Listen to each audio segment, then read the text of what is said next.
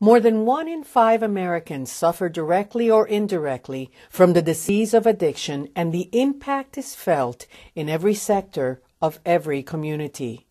Fortunately, lives are saved every day through addiction treatment and recovery services, and the support individuals in recovery receive from their friends, families, co-workers, and their entire community.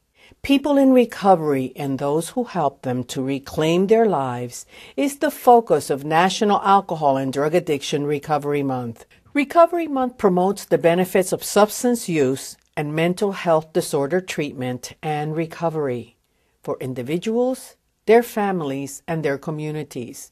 It recognizes the contributions of treatment providers and promotes the message that behavioral health is an essential component of health services, that prevention works, and that treatment is effective.